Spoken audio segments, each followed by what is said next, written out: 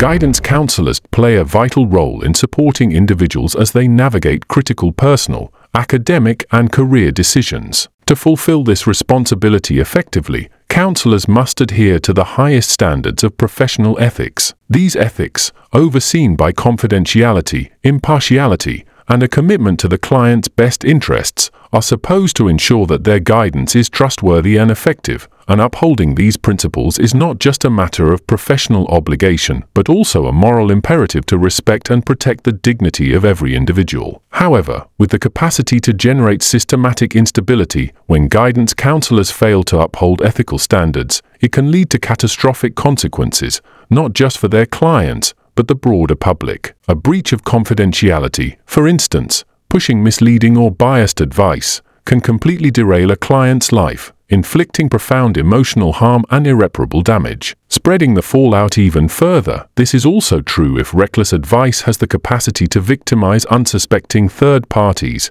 creating a further invisible ripple effect of harm. Indeed, when such advice carries significant consequences, it can obliterate years of hard work, drain resources, and extinguish potential, leaving victims' lives in devastating disarray. Thus, the ripple effect of unethical behavior in guidance counseling can extend far beyond individual cases, tearing through families, destabilizing institutions, and undermining the entire fabric of communities. Ultimately, the failure to uphold professional ethics by guidance counselors jeopardizes the very purpose of their work, and that being, to help individuals achieve their fullest potential and navigate life's challenges with confidence and clarity. Emphasizing the worth of peer counselors, I can identify one such case, a stark reminder of why it is absolutely imperative for the public to, when seeking guidance in their most vulnerable moments, locate a counselor who rigidly adheres to the highest ethical standards. Indeed, anything less can even have the potential to put lives at risk,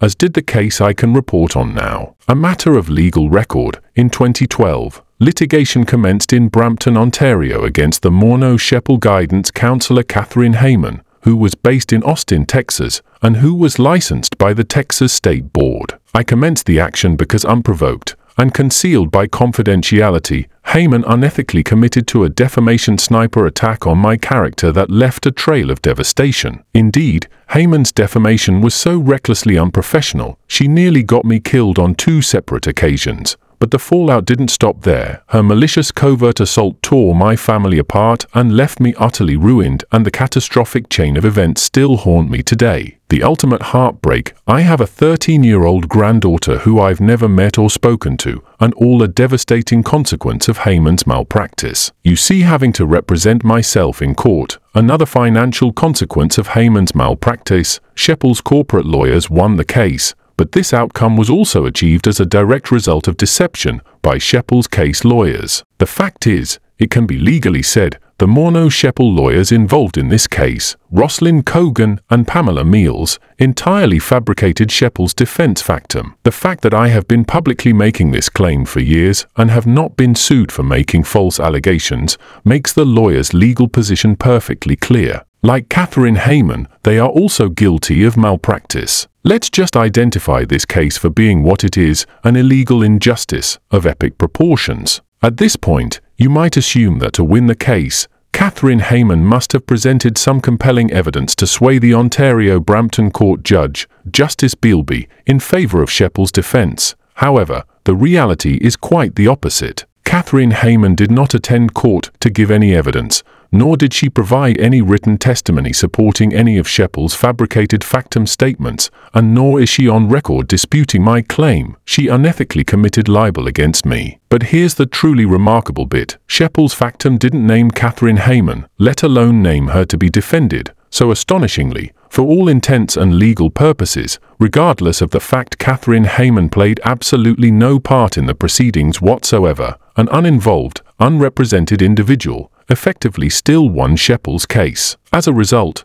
Justice Bealby now stands on legal record having made unsupportable ethical judgments, entirely devoid of material facts pertinent to anyone in Sheppel's factum. But all these years later, to protect its lawyers, the Ontario legal industry will still not address the illegality of this case. An outrageous deception by Sheppel lawyers. None of this information was able to be put before the Brampton court at the time of the hearing, And to reveal these facts, it took an international private investigation, both here in Ontario, Canada, and Austin, Texas. In 2014, an ethical inquiry by the Texas State Board into Catherine Hayman's malpractice confirmed that the Brampton court's judgment was legally unsupportable. However, due to Hayman's standing with the board, the inquiry demonstrated a striking leniency towards her, not typically extended to other counselors who are on state board disciplinary record, committing less severe ethical violations. Although the board did not take any formal action against her, it advised Hayman to adhere to and comply with all board rules, specifically Code of Ethics.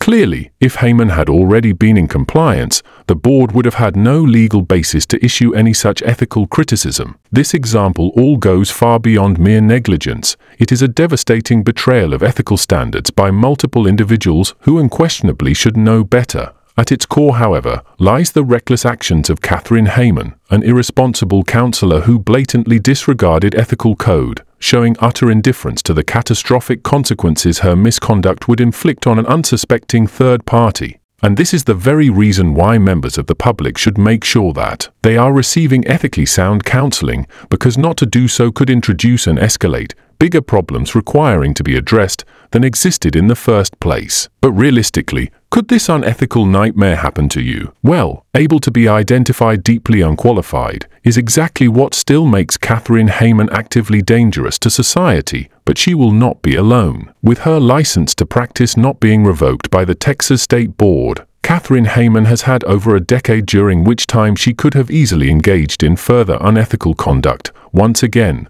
concealed by confidentiality and left undiscovered, a result of nobody commissioning a private investigation looking into her conduct. The disturbing reality to be assessed must be, concerning Hayman and her unethical ilk, how many other people might she and others have harmed because of unethical behavior? Fact is, with a serious lack of accountability clearly posing an ongoing risk to public safety, there is no assurance that Hayman hasn't repeated the same misconduct, with potentially devastating consequences for even more unsuspecting individuals. So yes, we have to accept that it's only prudent to question the ethical integrity of all industries that use confidentiality, because the alternative is, you might not find out there is an issue until it's all too late. With so much professional integrity now questionable in society, common sense dictates, like most things, it's better to be safe than sorry, and check out who you are dealing with.